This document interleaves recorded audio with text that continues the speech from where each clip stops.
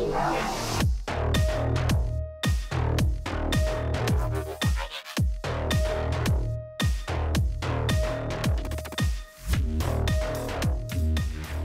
hey, everybody, welcome to Undisciplined by Design. This is a show where we talk about the interesting ways that creative lines overlap in a world where innovation and problem solving are part of our everyday life. We're in the midst of a global pandemic and we're working to find our ways around that, but we're also seeing that that's birthing really new, cool, creative things and creating opportunities that maybe we didn't expect. So we're making the best of it, and we're excited to be able to share the stories of people that are doing that with us. My name's Aaron. I'm the host, and I'm a faculty member at the University of Cincinnati. I teach classes on design thinking, innovation, and digital storytelling. And a lot of those stories are meeting with folks like my guest today, Adam Rosa, who is doing some really awesome things with his community and empowering kids in other communities to think about the world that they live in and the community that they're making for themselves and others. So Adam, would love to have you tell us a little bit about yourself and your story and how you got to where you are today. Absolutely. Well, it's great to be here, Aaron. Thanks for having me. This is a really interesting topic, kind of the overlap between different design disciplines. So if I go a little bit into my origin story, everyone is really shaped by their experiences. And I was born in Buffalo, New York in the late 70s. And during my childhood, I saw a lot of changes going on in my city, in Buffalo. I mean, the factories were closing, downtown was starting to empty out. There were a lot of shifts in the population. That kind of the population overall was starting to sink. But Buffalo is really it's a city of good neighbors, and it has distinct ethnic communities, but it also has significant racial segregation. So I saw a lot of that as a child and as a young person growing up, and that helped to kind of shape and frame my view towards cities and neighborhoods. And the other place that really helped to shape my view was New York City. So my parents they're former New Yorkers, and I spent a lot of time as a kid going to the big city. And, this was in the early to mid 80s. So I saw a lot of what was going on in New York at the time, which, was hip hop culture and street art. And it was a really gritty and authentic place. This was pre-Disneyification of Times Square. So I remember walking through there as a kid and soaking it all in and just saying like, wow, this is an amazing place. And so from there, I just, I really just became a lover of cities. And I remember as a young person, just, spending my afternoons drawing maps and drawing skylines and just being fascinated by it. And I remember one day, I think I was maybe like a junior in high school. And we were doing the college thing where you're trying to figure out what your major is going to be and thinking about what schools might be good fits for you. And I remember my mother was leafing through one of those big college guides. Back in the day, it was an analog guide to colleges. And she stumbled upon a major called urban planning. And she said, well, this sounds really interesting. So this might be something we want to look into. So, from there, I just really explored a few different options. University of Cincinnati was an amazing fit for me. So I attended school there from 1995 to 2000 in the Bachelor's of Urban Planning program. And it was, I couldn't have asked for a better educational experience. And I think part of that was the integration in the DAAP program with all the other design disciplines, where there are a lot of more traditional planning programs that are focused primarily on policy and kind of governmental issues and social issues. And at DAAP, it was more of a design-based program, and I was able to interact and work with people from the graphic design program and architecture and industrial design and all of these different majors. And it kind of broadened my horizons in terms of what we can do as an urban planner and as an urban designer. Well, I mean, just even in what you just talked about, there's so much to unpack, right? Like, so I was also, I think we're close to the same age. I was growing up in the late 70s, early 80s there too. And I remember not so much from being in New York. I never went to Times Square when I was younger, but just going to the city in general. I lived out in a rural community, and there was just something, especially if that wasn't your everyday, that Yeah. just felt kind of like different and alive about a city. And, I remember actually this one time going on a field trip to downtown Cincinnati, and we went to all these different things. We went to the symphony, we went to the big library, and I don't remember what else we did, but we were supposed to afterwards draw a picture of the part that we remembered the most. And everybody else is drawing like the time when we were at the symphony or when we went to the other big thing. And the part that I drew was this picture of us just walking through downtown, because there was something, same thing you're describing. Like that was what impacted me the most, was like getting to be around all of that stuff and that energy and seeing the buildings and hearing the sounds. So I think it's really cool that actually inspired where you ultimately ended up being and how you're shaping cities now, right?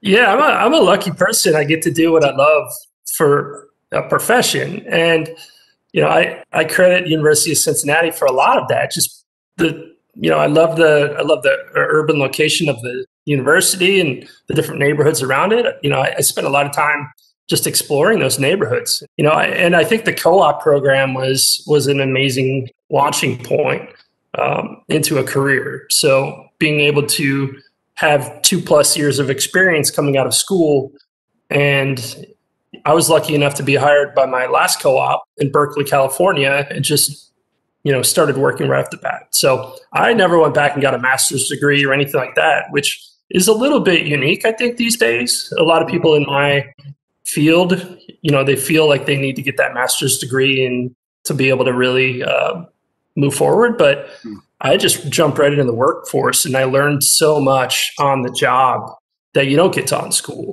which is a really messy part of working in neighborhoods and working with communities. And, so I spent my first 10 years working in San Francisco and in Berkeley in the Bay Area. And that was a different, type of location, especially from where I grew up. It was, instead of a population going down, it was a booming region. And this was the period of like the first .com boom. So, I saw a lot of that going on in the early 2000s working in San Francisco. And just, again, being like surrounded by a lot of creative people, a lot of energy, but also having the opportunity to go into neighborhoods that I would not normally know about or be part of, parts of Oakland, other areas in San Francisco. And then I had an amazing opportunity to work in Honolulu, Hawaii for about 5 or 6 years, kind of commuting from San Francisco, taking the jet on a Monday morning and like spending a week there and then coming back. And so I got kind of thrust right into a role of being a project manager on several transit-oriented development projects in the city of Honolulu. So they're investing several $1 billion into this new elevated rail system that's connecting the downtown area out to the western parts of the island. And I was able to work with communities in the western parts of the island, which is really the area you don't see on the postcards, to try to create a vision and thinking about neighborhood improvements around that potential investment of that new rail system. So I think working in those areas of Honolulu where you have heavy immigrant populations, very low income or working class areas where I was absolutely an outsider, really helped me to understand that how important it is to listen and learn first from communities before you come in and try to, provide some expertise. Yeah. So that really helped frame everything I do from here on out. That experience working in Hawaii.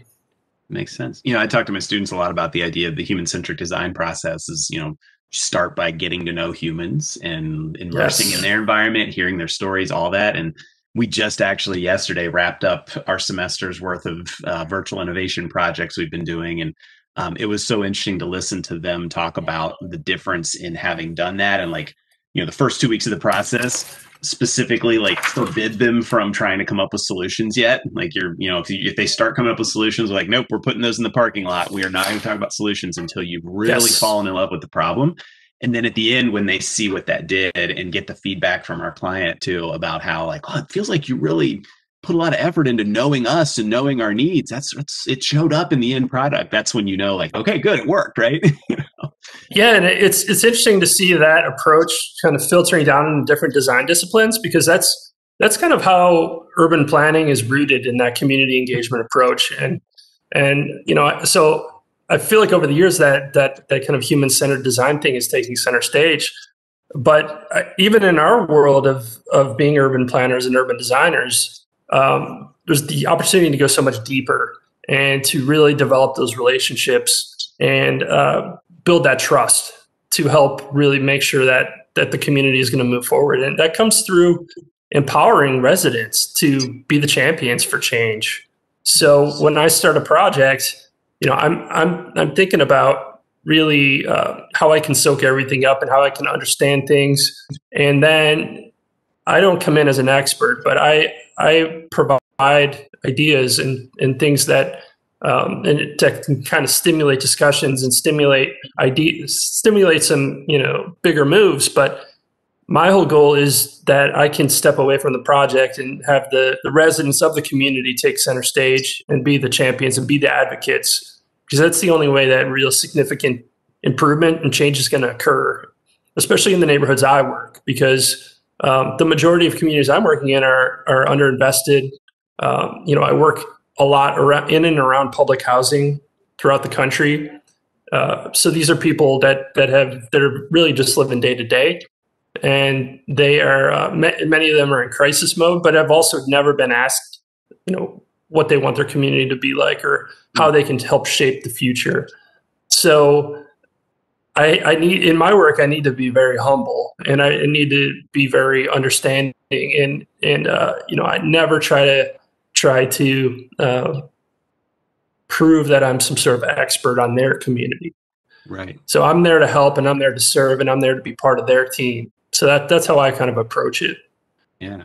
So we talked about the origin story, we're talking, late 70s and then, the late 90s and early 2000s at DAAP and UC. What are you doing now? And, this is all kind of culminated, knowing a little bit about reading your bio and everything. Where's this culminated to, and what are you working on these days? Yeah. So after about 20 years of working for smaller and medium-sized firms in San Francisco and Denver, and then in Chicago, I decided earlier this year to go off on my own and start my own thing and hang my own shingle and see how it goes. And that timing couldn't have been worse, obviously. I think I officially started my practice, which is called COLLABO Planning and Design, right around March 1st of this year. Oh, yeah. So just got thrown right into the fire. But it actually has been going very well throughout the summer and fall. And I credit a lot of that just to the relationships that I've built over the years, not only with clients, but with other partners. Mm-hmm. So what I'm really looking to foster with my practice, and the reason why it's called COLLABO is COLLABO is really about two or more people working together to achieve some success or to achieve some change. And the way that I'm kind of structuring my practice is that I have this group of all of these amazing professionals from different design fields and different design approaches that I can tap or bring in to a community to help them address their challenges. So whether it's the lack of a grocery store, which is something we hear all the time in the neighborhoods where I work, bringing in somebody who could help to do a market assessment for a grocery store and maybe create a specific design for a grocery store to help recruit that. Or something like a community I was working in really lacked any parks and open space. So I brought in an awesome landscape architecture firm that I work with here in Chicago called Site Design Group. And they helped augment my ability, and really we created some implementable park design concepts for this neighborhood I was working in Pennsylvania, and then the cost estimates for that. So my whole practice right now is to go beyond traditional planning, which is, traditional planning is, all right, we listen to you, we're writing everything down, we're creating that vision, it goes into a book, here's your book, take it as you will, we're moving on to the next project. Mm-hmm. So what I want to be able to do is have the sustainability and the longevity with communities, but to, like I said, empower them to move forward, to create change. But also, while we're doing this plan, whether it may be 6 months or a year or even longer, to start to create some early action as part of that process. So thinking about like the low-hanging fruit where we can go out into the community, get volunteers, work together, improve something, and that becomes a launching point for the larger vision. So that gets people more involved, gets them more invested. They see visible change. Yeah. Because in a lot of neighborhoods in which I serve, they've been lied to a lot. They've told the city or they've told the government what they want to see, and nothing ever happens. So you get kind of burnt out, and it becomes the thing like, why should we continue to engage in this type of process when we never see any results? Mm-hmm. So I really want to create a way to ensure that positive results happen in these neighborhoods. And one of the unique things that I'm doing is it's called the Equitable 20 Initiative, where I actually hold 20% of my design budget to the side. So if it's a $100,000 project, I'm holding $20,000 in a pot, and we're going to let the process play out. And we as a group are going to figure out how to spend that $20,000. Oh, nice. Whether it's like a physical going out and improving something right away in the community, or whether it's bringing in another expert that can help to move a project forward. Yeah. Well, I think, it speaks to this other interesting trend that I've been seeing too of kind of almost trying to like demystify the creative process and involve people. Like, looking back 10 years ago or so, there was sort of this idea of like elevate the creative and do that in a way that creates this like hide and reveal kind of, we'll come in and hear what you want, and then we're going to go over here and do what we can't let you see. And then we'll come back with this amazing thing. And I'm seeing more and more companies and agencies, and even just as you're describing this, try and do that of like, well, actually, we'll bring you into it more. And then the next step of that is actually even to say, like, not only going to bring you into seeing it so you have visibility, we'll actually empower you with the tools so that we just sort of coached you along the way, part way, and then we're going to hand it to you and let you run. So I think what's really interesting about what you're doing now is not only saying, am I going to involve you, give you the tools, we're also going to give you some of the resources, right? Like there's going to be money there to finance what you want to do. That's amazing. I'm working in a neighborhood just started in Rock Hill, South Carolina right now, on a neighborhood called, or the project's called the Clinton Connection Action Plan. And it's called Clinton Connection because it's centered on an HBCU university in the center of the neighborhood, which is called Clinton College. And this is a typical other side of town, other side of the tracks, all the developments going on the north part of Rock Hill, and we're trying to bring resources to this community. So the idea and what we've come up with the neighborhood is not only thinking about a vision and a design and everything like that, but how do we market it and how do we promote it? So we would come up with this idea or this slogan called "We Got Next," because it's called the Clinton Connection with NEXT. And so we're going to build a whole kind of approach around the "We Got Next" idea, which is kind of in your face, but it's in a way it's authentic to the neighborhood, because this is a sports oriented town, and I would never have known that until I came and really listened and learned from the community. Apparently, this is Football City, USA. They have more amateur football stars than any city of its size in America. And they have they're trying to kind of build an economy around sports. So we're trying to think about, well, how can we tap into that, everything that's going on the other side of town, and bring it to this part of the community and create some real entrepreneurship opportunities around it. So again, it's really, it starts to go beyond just physical brick and mortar design to improve communities, and really gets to the quality of life approach, which is so much more powerful, I think, in lasting in terms of revitalization. Yeah.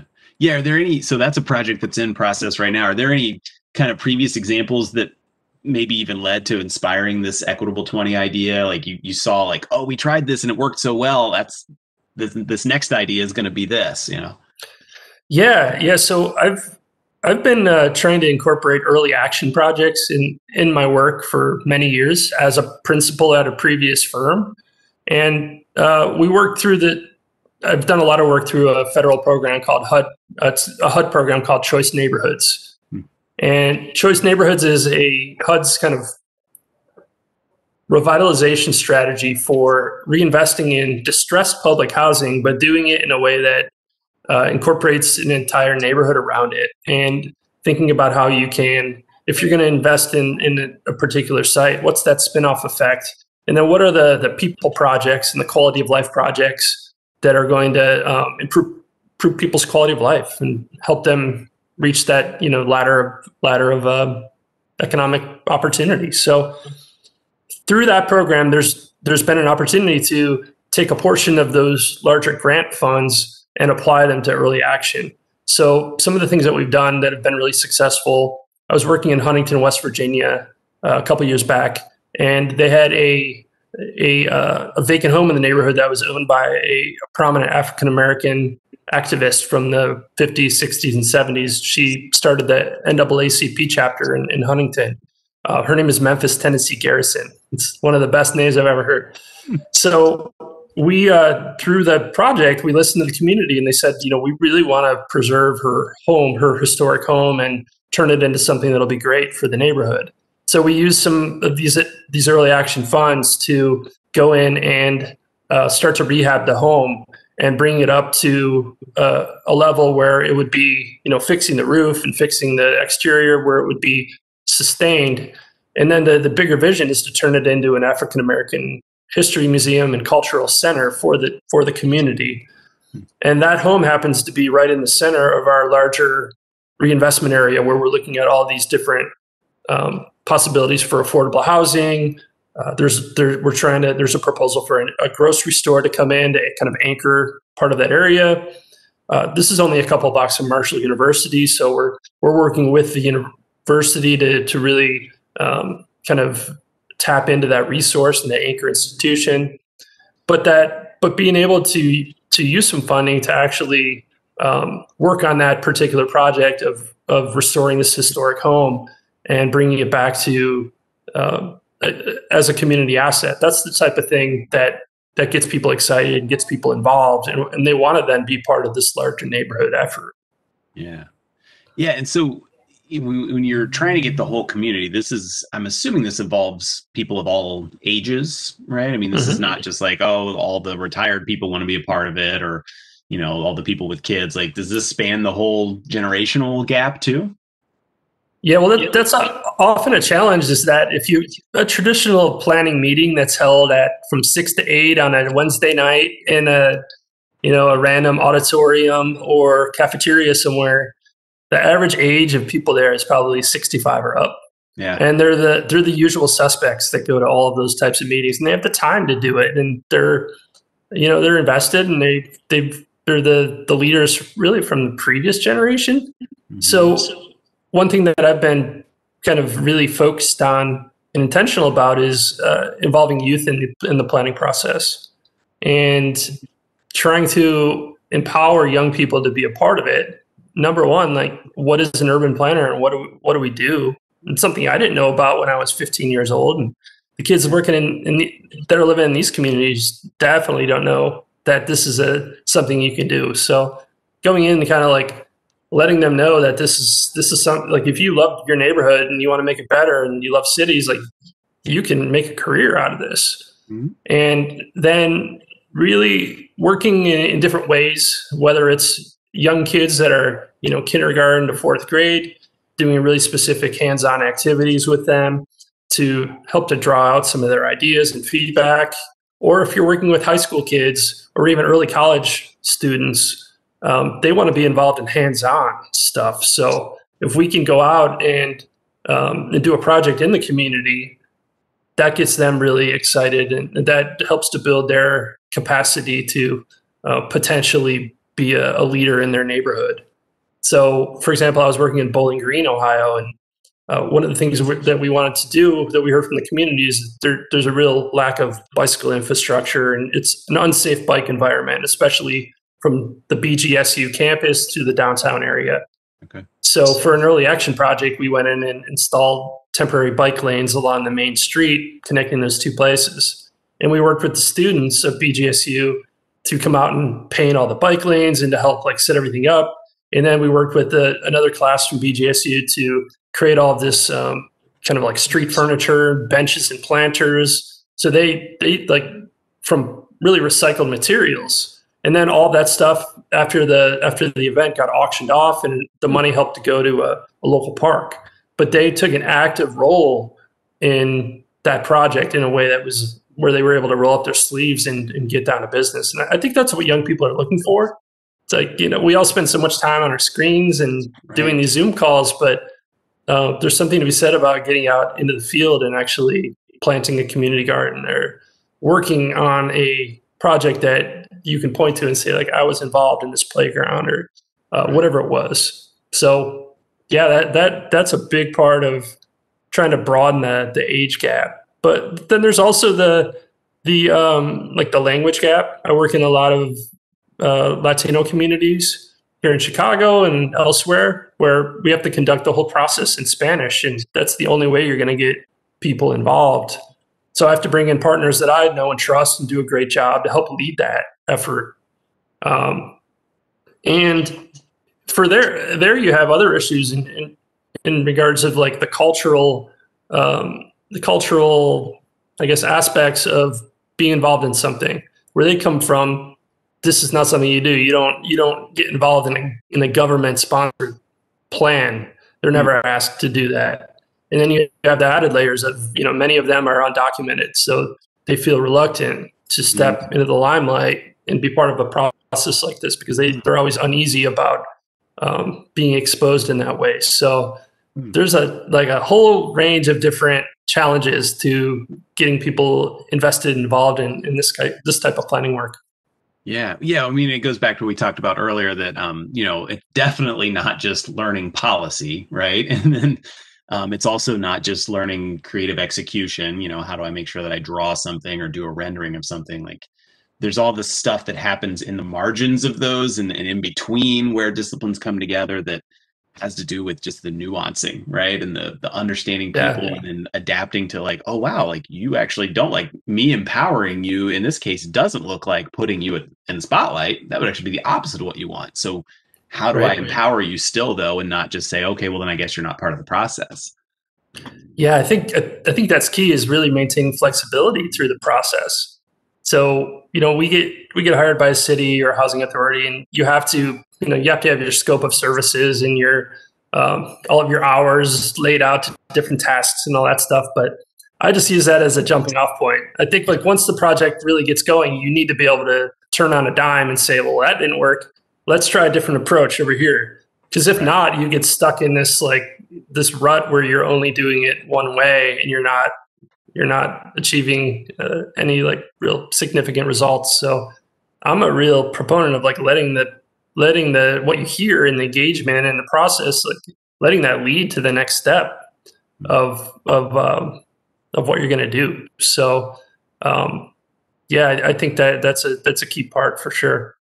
Well, and I mean, we're all experiencing right now. Here we are in the middle of a global pandemic, and things are actually surging right now as it gets colder.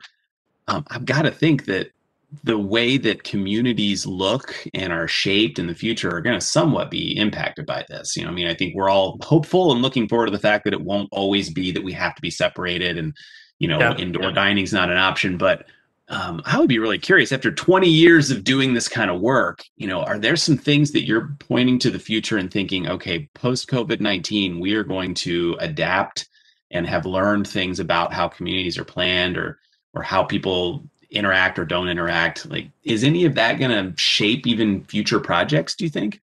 In the neighborhoods that I work, that you have also the added challenge of the digital divide. So that neighborhood I mentioned in Rock Hill, South Carolina, 25% of the households do not have internet access in that community.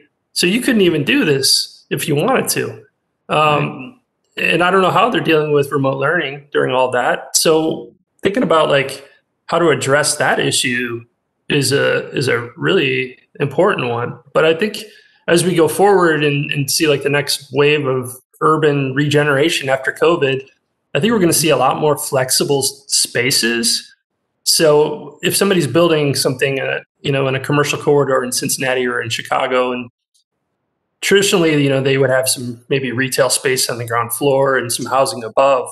I think that's going to get all mixed up now, where that retail space on the ground floor could be housing. It could be an office space. It could be, a co-working space. It could be a maker space.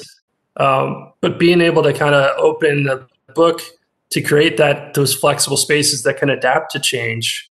Because, I see it in my neighborhood, the restaurants are closing, even some of the chains are closing.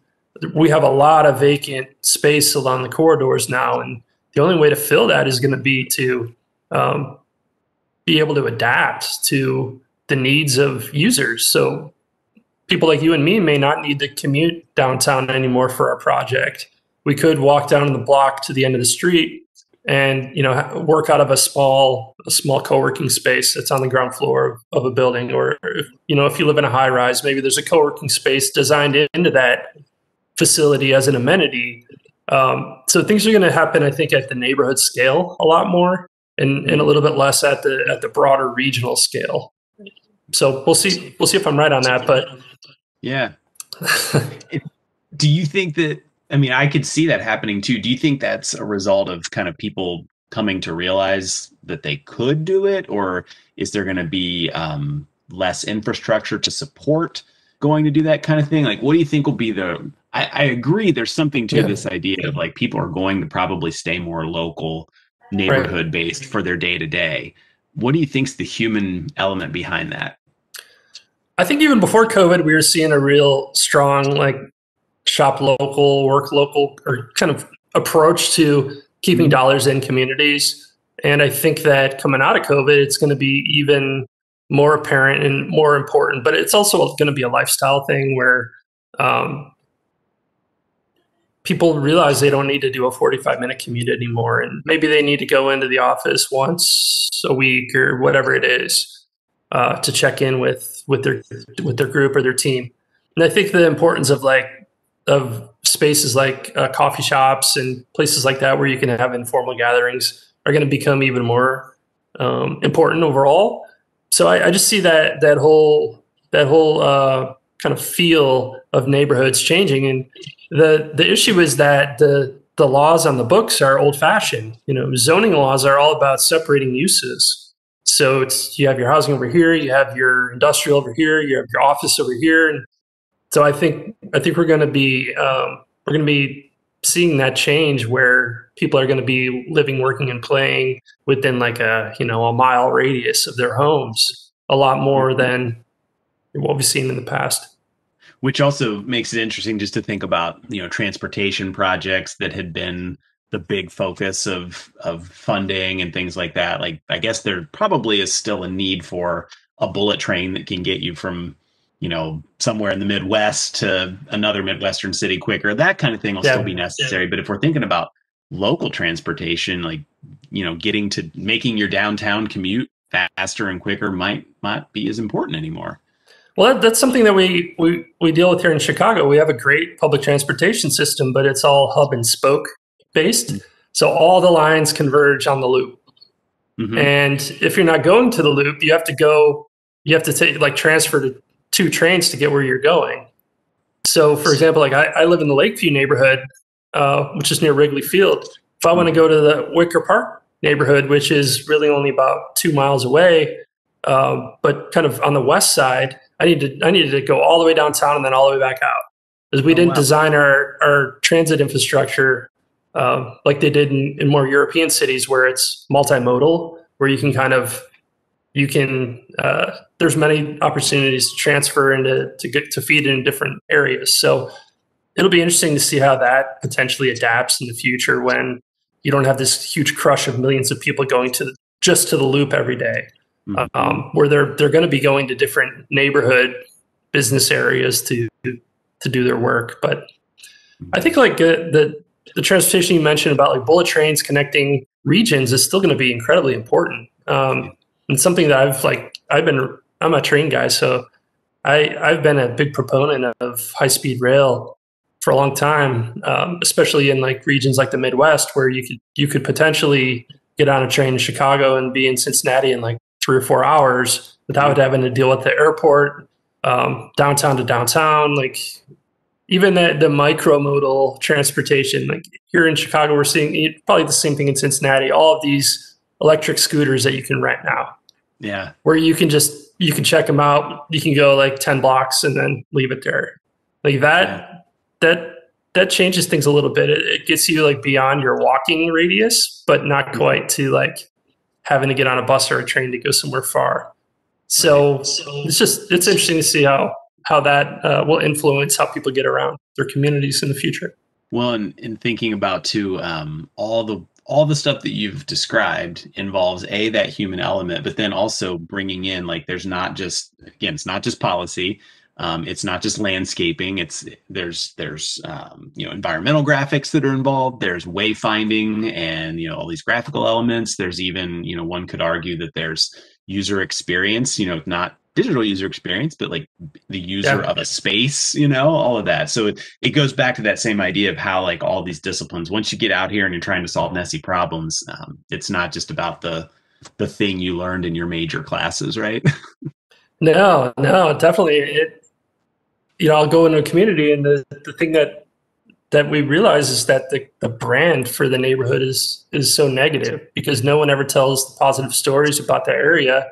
Nothing's ever been done to kind of like promote the community. So creating a community branding package, which gets into the wayfinding and the signage and where are the gateways into the neighborhood and how does it make you feel and how does it really create a unified look?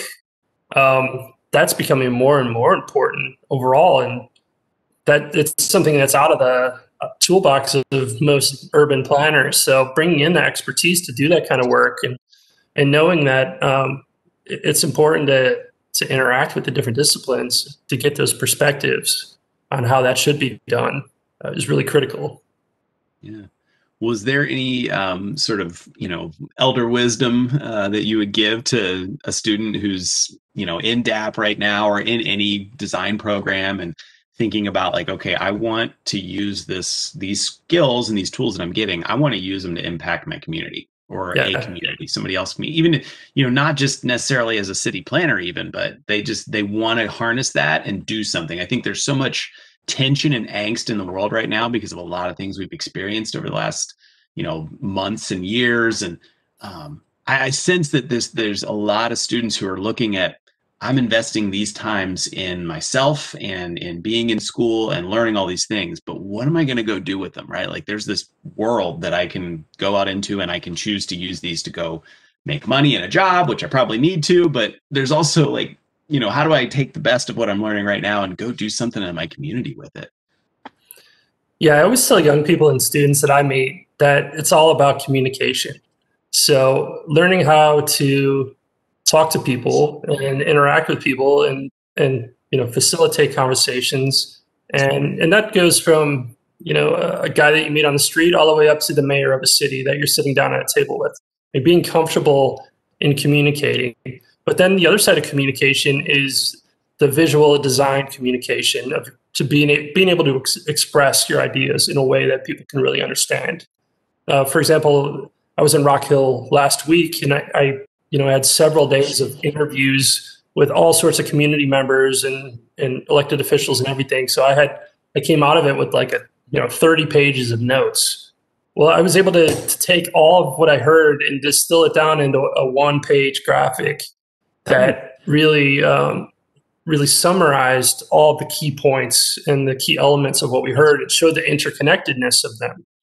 And then being able to share that back to the community and the clients, and then they see, well, you really listened to us. You heard what we said, and communicating that in a way that is easy to understand.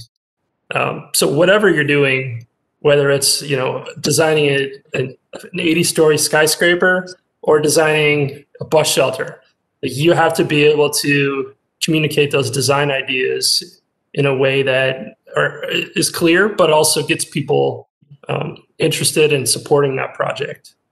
And I see it. I'm also the neighborhood, the president of my neighborhood association here in Chicago. So I sit at the other side of the table a lot, where we have architects and developers and whoever coming in to propose projects in our community and looking for feedback. And the way that they communicate the projects is usually very poor. They're talking about all of these kind of head down technical details of the floor plan and all this kind of stuff that people don't really care about or really understand, and they miss the big picture of how to tell the story about why that development or that design is going to be good for the community, and then having the visuals to support that story, I think is really critical. So that's usually what I try to share with younger students is those communication skills. Yeah. Yeah. Story. I mean, I've talked about story and digital storytelling and all of that. And that's the element that it's so exciting when you see that unlock, because you can talk about story and it has to be felt almost more than Yeah. just heard, right? And so Right. when I see students start to get it and recognize that the way that they structure even their PowerPoint presentation, has to do with the way you're going to unfold a story. And once they get it, you see the impact of it when they give that presentation, or people sort of feel like they're a part of this vision that's being cast versus just being talked at. Yeah. Yeah. Definitely. And whenever I go in for a project interview, um, I don't do like a 45-minute PowerPoint presentation and then say like, all right, does anybody have any questions? I would say like my second slide is asking them a question, or even like passing out. A lot of times I have these little keypad polling things, and I'll say like, all right, enough about me. Like what we're gonna do. So your RFP talks about these 4 challenges in the community. What do you think is the biggest challenge that we need to overcome through this project? And having them kind of vote in real time, and then we have a conversation and jumping right into that, building that relationship, whether it's with a client or a community right off the bat. Nobody likes to be talked to or lectured at.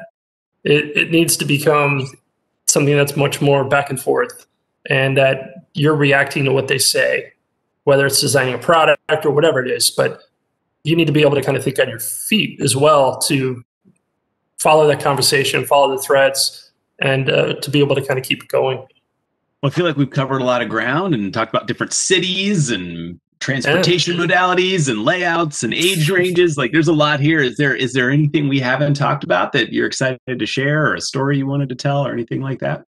Oh man.